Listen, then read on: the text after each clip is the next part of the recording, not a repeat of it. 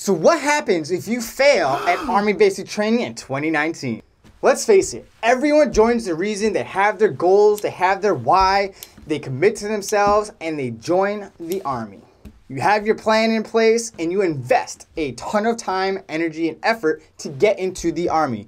Just for the mere simple fact that you make it through MEPS. Don't get me on the MEPS issues. Trust me, we all hate MEPS. In fact, that is probably the worst day of your Army career. It's never a 100% graduation rate for any basic training site. People will fail, people will get kicked out, a plethora of reasons for failing Army basic training. And we're gonna get to the bottom of this, but first, roll with the intro.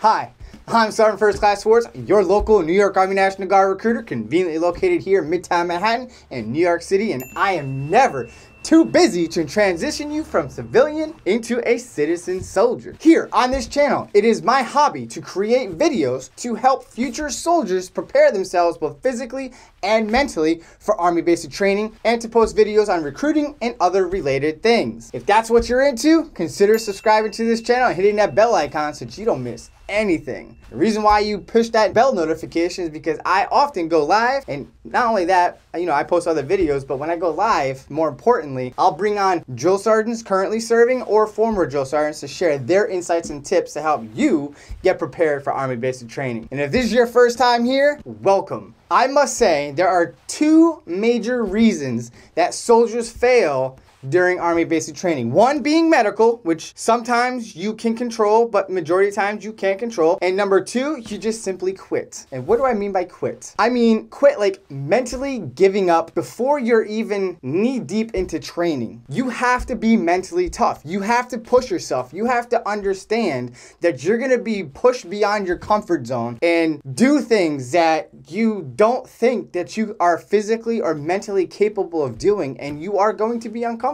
Drill sergeants are going to make you feel uncomfortable. They have a unique, adaptive way to get under your skin, make you uncomfortable, make sure that you know that they're in charge, because they tell you what to do, when to do it, and how to do it, whether you like to do it or not, and you will do it with a smile on your face. Well, maybe not a smile, but you will do things with extreme intensity. Some of you will quit at reception before you even get to basic training. Like, how embarrassing would that be when somebody asks you, have you ever served in the Army or the military rather, and you're gonna have to check that box that yes, I did. Well, why did you get out? Oh, I couldn't hack it. I mean, I didn't even finish basic training. What? You couldn't even get through, you didn't even get to training? Like, you backed out during reception, like the in-processing part of the whole thing?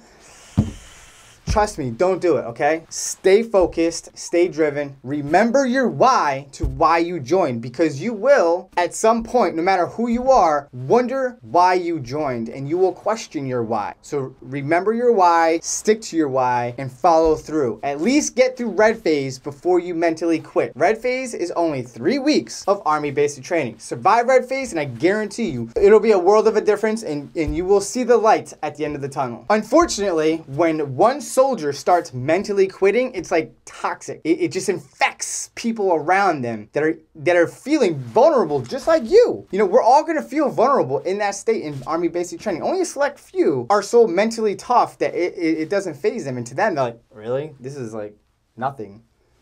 Well, guess what? That is not the norm. Most people will feel very intimidated and very, very uncomfortable in the first part of Army basic training, specifically the shark attack in the first few days. So just hang in there, stick it out. I promise you, it gets better. So what are some of the reasons that people quit Army basic training? A, they don't want to be yelled at. B, they get homesick, they miss their friends and their family and their simply their way of life. Some people don't like being told what to do, when to do it, how to do it, basically feeling micromanaged and feeling like a child, because you kind of do get treated like a child. Fraternization or unprofessional relationships while in a training environment. Like, you cannot have a relationship with any other trainee or instructor, cadre, or drill sergeant, basically. Just say no, okay? No relationships, no fraternization. You will get kicked out of the Army or Army basic training for that. And if you quit, like mentally give up and say, I ain't doing it, I ain't staying, I ain't training, I ain't doing nothing. I want to go home.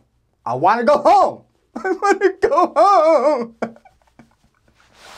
Turn off the camera. I just want to go home. But on a serious note, if you quit and you mentally quit, and I'm telling you, if you do quit like this, if you end up being this soldier, you just mentally quit, you will be outcasted by your own peers. Like, they will look down on you like, what the hell is wrong with you? This is just Army basic training. And you make them look bad, and they just don't want to have to deal with that.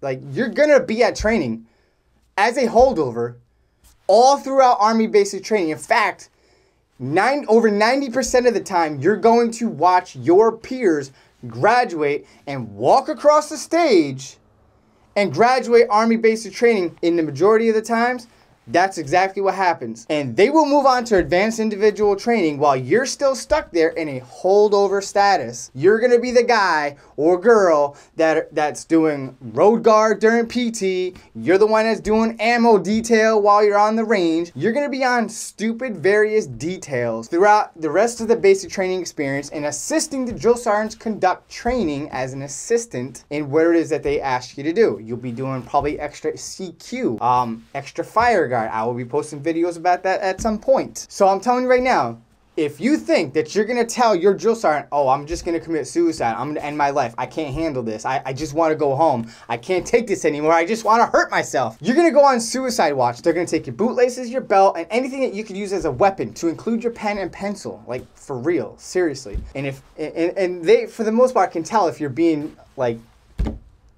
just using that as an excuse to go home. And you will be there until they graduate and see them go off to the AIT. And the whole time you're going to be like, oh my God, I should have stuck it out. What the hell was I thinking? And now you're going to get discharged for a mental reason. So now if you're looking at getting into law enforcement later on in your career, you ain't going to get it because you ain't going to be able to carry a weapon. Don't do it to yourself. Don't play yourself, player. Another way a soldier can get discharged or fail of Army basic training is violating SHARP. Sexual Harassment Awareness Reporting Process, something like that. SHARP. I'll put it right here on the screen. Whoop! Right there. And what it means. So, even if you're joking, do not violate SHARP. The Army has zero tolerance for sexual harassment and especially assault. I mean, serious. Like, even if you were just joking, you're getting discharged. It's that serious. If you fail to meet all the basic training requirements, you will get recycled to an earlier phase. Worst case scenario, recycled or refrad all the way to the beginning of red phase. Don't be that soldier. Try to pass everything in the moment that you're supposed to. And if you can't complete it while you're with your peers throughout your basic training experience, you will have to move to a whole new company and start over again, either through red phase, white phase, or blue phase, whichever phase that you're in, the beginning of that phase, at best case scenario. So you don't want to get restarted. That's the term I was looking for. Restarted or recycled back in my day is what we called it. You want to avoid that. And if during that time that you're being recycled, if they feel that you're just refusing to train or do what you're supposed to do, they will recommend discharge and you will be kicked out and you will be considered a failure at Army basic training. So make sure that you meet all the basic training requirements. If you don't know what's going on, you don't know what you're doing, trust me, talk to your battle buddies. Look to your left, look to your right. Everyone's gonna be doing the same exact thing, and everything at Army basic training is based on a go or no-go status. Trust me, you will pass. Just give it F, put an honest effort into it, and you will pass. You will be given multiple opportunities, at least 2 opportunities to rectify or fix your deficiency and meet the graduation requirement. Drill sergeants, despite how they yell at you and make you do crazy corrective training or push-up smoke sessions, they legitimately want you to pass and walk across that stage standing tall, earning that title of a U.S. soldier. You could also fail Army basic training by getting into a physical or sometimes verbal confrontations with your battle buddy, and especially with your drill sergeant. Do not get into a verbal confrontation in front of your drill sergeants, and certainly never ever get into a physical confrontation outside of hand-to-hand combats or pugil sticks. That's like the only time you can legally get into a fight with somebody and call them out and take out your frustrations and, you know, set aside your differences. So with that being said, do not get into a physical confrontation with somebody, because you will face legal actions and possibly discharge and fail Army basic training as a result. I had an incident. I will share that in another video. So one huge contributing factor on whether you can finish Army basic training, even if you fail something, trust me, one huge contributing factor is your attitude. Attitude is everything at Army basic training. Act like you give a F, give 200% at all times, volunteer for every single detail. So if you're failing something and the drill sergeant's like, listen, senior drill sergeant wants me to process you out or this, that, or whatever the case may be, your attitude drives the train. So act like you give a F, and they will work with you for the most part. They will try to give you every last possible opportunity for you to meet the basic training requirements, as long as you give a F and you want to be there and you want to succeed and earn that title as a U.S. soldier. They will work with you unless you're just not workable. So if you have that nonchalant, I don't care if I'm here or not, guess what? They will do the paperwork,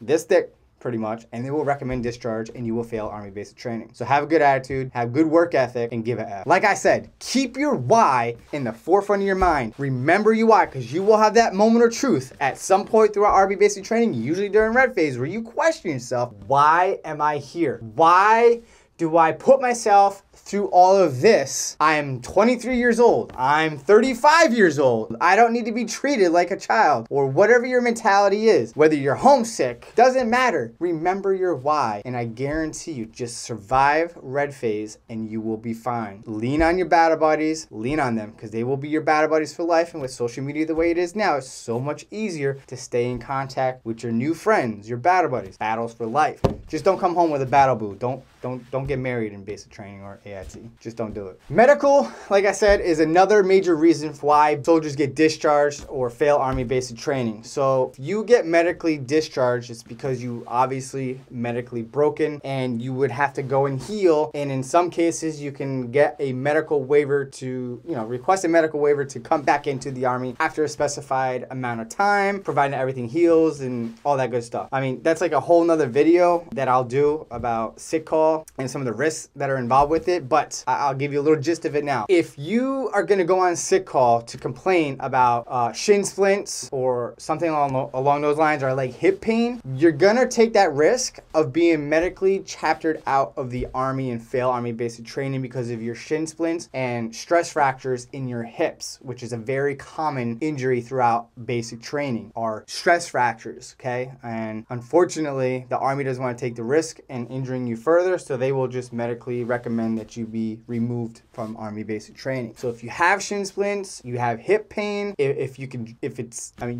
know in your mind, am I hurt or am I injured? And if you're saying to yourself, I'm just hurting, I'm just in pain, push through the pain, push on and move on throughout your training. But if you feel that you're legitimately injured and you don't want to take that risk, or you don't care about taking that risk of being medically chaptered out of the Army for an issue that may or may not be a real issue, push through it, So don't go on sick call complaining about that type of stuff, because you are taking that risk of being discharged. Your discharge from Army basic training, especially for failure, or any discharge in really, but you have to understand that if you quit, you're not going to get an honorable discharge. At best case scenario, you will get a general discharge under honorable conditions. Now, depending on your reason for being discharged, let's say you do something stupid, like you steal something from the troop exchange or the post exchange, or like you get into some like legal issues, then you're taking that risk of being dishonorably discharged. But at best, most people will get general discharge under other than honorable discharge, which is just as bad as a dishonorable discharge. So if you ever apply for state or federal government jobs, they're not going to hire you or consider you because you don't have an honorable discharge. Your discharge is a legal binding document, and whenever you apply for a job and it asks you, have you ever served in the military, you're gonna have to check that box. Yes. And they're gonna want to know why. So You drive the train. This is your career, and this is your life. And the decisions that you make today, if you can control these decisions to how or why you fail basic training, if you have total control over that, the decision that you make today affects the rest of your life, no matter what you do in life, to include this basic training experience. So remember that. Control the outcome. Sometimes drill sergeants or the HR, human resources department will tell you, oh, don't worry about it. You can put a waiver in 6 to 24 months from now and you'll come right back in. False news, fake news. I'm telling you, hashtag fake news. I see it all the time as a recruiter. Oh, don't worry about this injury, or don't worry about failing basic training. You can just get a waiver and come right back in. And then I look at their paperwork. They think they're being discharged because they failed basic training due to refusal to train, this, that, whatever. But because they didn't pay attention to the paperwork, they didn't realize that they were being discharged for misconduct or a pattern of misconduct because of the refusal to train and the repeat offenders of, like, disrespecting a drill sergeant, whatever the case may be. It's imperative that you do what you're supposed to, because and when you're getting counseled, make sure that you're actually reading the paperwork, and if it's false information why they're discharging or recommending or whatever it is that they're counseling you on, that block where you check agree or disagree, that's just to check off the box that your administrative data is correct. But that box where you're signing is where you put your side of the story. Don't put your emotions in there. Put the who, what, where, when, and why, or how, witnesses, date and time groups, all that good stuff, facts. Okay? That's what you put in there. That's what will save you from majority of these discharges that we get. But unfortunately, people don't read. They just sign it. They just want to go home. That's it. Like, one person legitimately thought they were being medically discharged, and next thing you know, they were being discharged for failure to adapt. One person was being discharged for misconduct. Like, come on. Seriously. Like, read the paperwork. Don't just sign things. Know what you're signing and get copies of everything. So this video was recommended in the comment section in my earlier video on what to post and video ideas, stuff like that. So this shout out goes to Kevin DG, or DG, however you pronounce that, on YouTube. So thank you very much, buddy. Thank you for the video idea. I hope you liked this video. If you did, give me a like or dislike. And if you really want to make my day, go ahead and subscribe to this channel. And more importantly, put me aside if you want to help out your battle buddies. If you're in the Future Soldier program or the Recruit Sustainment program in the National Guard, do me a favor. Share this video. Hashtag Save a Young Private's Life in Army Basic Training. Let's go. Let's do it. Share the video. I'll see you next time. That's it. Video's over. Sorry, but you can definitely watch more. You can check out this video here, or maybe you can check out this video here. But you know what? Actually, this video is pretty good. You should definitely watch this one. But actually, this one seems pretty great. You should definitely check out this video. But actually, why don't you watch them both? Try clicking them both.